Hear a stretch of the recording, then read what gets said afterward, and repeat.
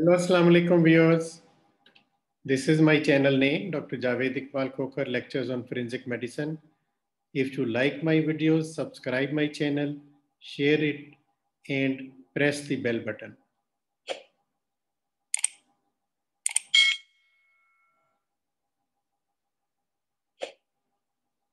Thank you very much.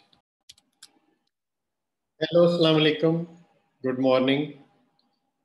I am starting with the lecture number 11 on autopsy. Bismillahirrahmanirrahim. And in this lecture, I will be discussing the opening of skull and the incisions for opening the skull. This is basically made to open the cranial cavity.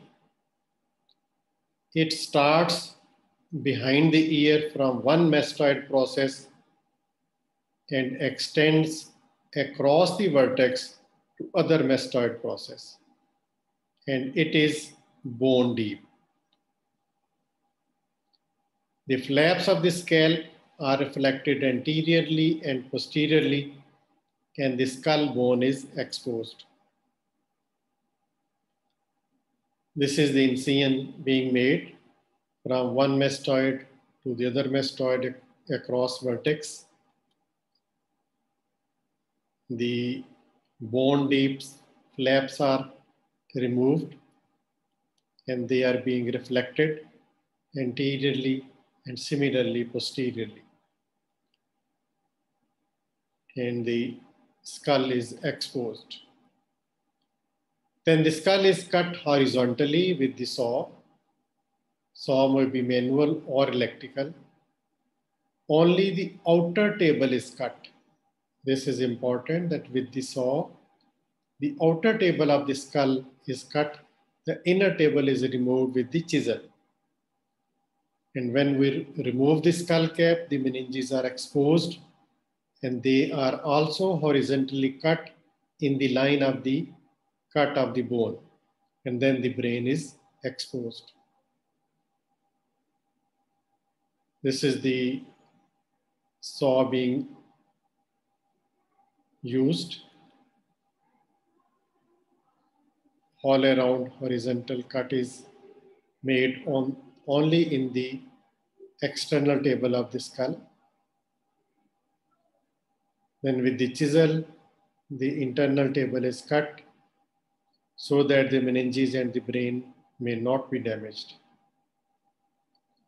And this is the skull cap is removed and you can see the meninges and brain underneath.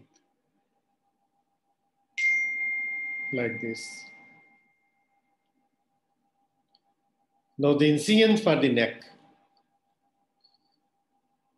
The body is placed with a wooden block under the neck and it is extended. A V-shaped incision is made and the limbs of the V start from the mastoid process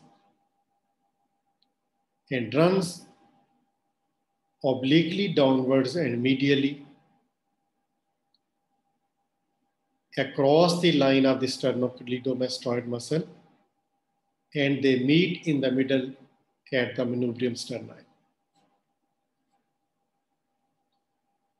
The structures of the neck may be exposed by further elevation of the skin. A fine dissection is needed. Subcutaneous tissues are removed as far as the arch of the mandible.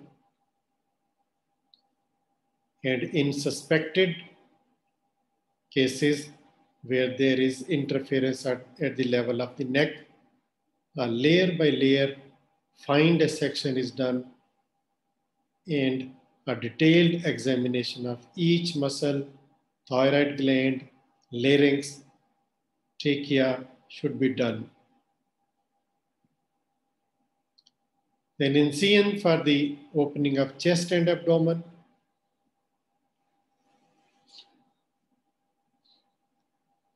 They are of three types. Either it is extension of the neck incision running down in the midline up to the pubis, avoiding umbilicus, or starting from the thyroid cartilage straight up to pubis, avoiding umbilicus.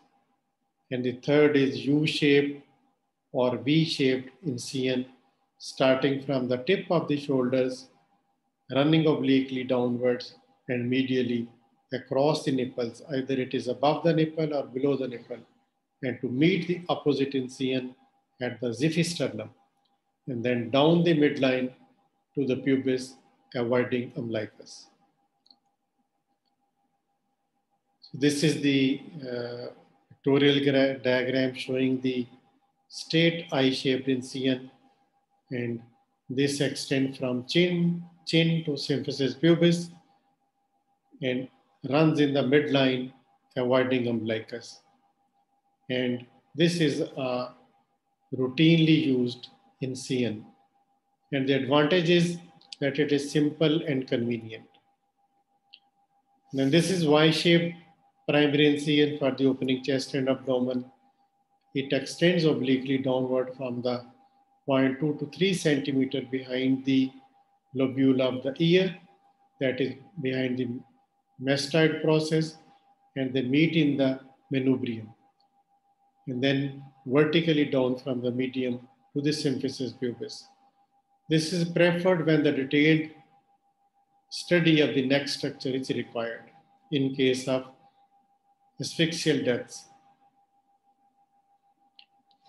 Then a modified Y-shaped or it is a U-shaped, which start from the tip of the shoulder or the acromial heads, and they run across the chest either above the nipple or below the nipple below the breast, and meet in the XIPHISTERNUM, and from there it runs downward in the midline to the symphysis pubis. And these primary incision, usually they are skin deep. Now, why to avoid umbilicus? It is avoided for the cosmetic reasons, because it is a fibromuscular structure and is difficult to cut, difficult to stitch, and will cause disfiguring. So that's why it is avoided. And some concealed injury may be there. So during the cutting umbilicus, it may be missed. There is another precaution during making the incision for opening the chest and abdomen, that if there is any injury in the way of the incision, it should also be avoided.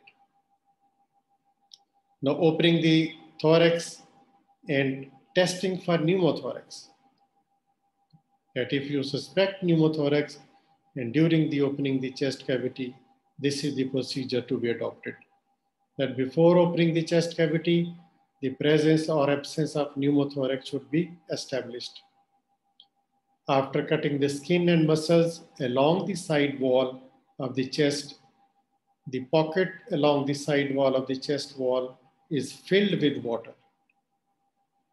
And a stab incision is made under water into the chest cavity, and if there is pneumothorax, the air will gush out. Now, the opening the chest cavity, after reflecting the skin of the chest wall, the costal cartilages are cut just medial to costochondral junction, and it will open the chest cavity.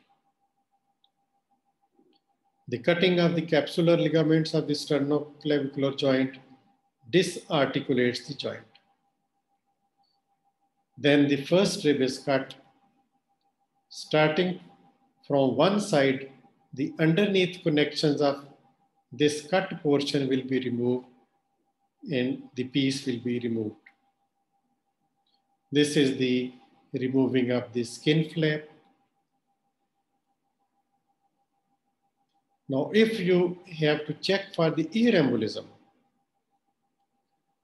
then before starting the examination of heart, the pericardial sac is filled with water. And with the help of scalpel, the right side of the heart is punctured. And air in the ventricle will come out. So thank you very much. This was all about the incisions for opening the body cavities. Take care. Allah Hafiz.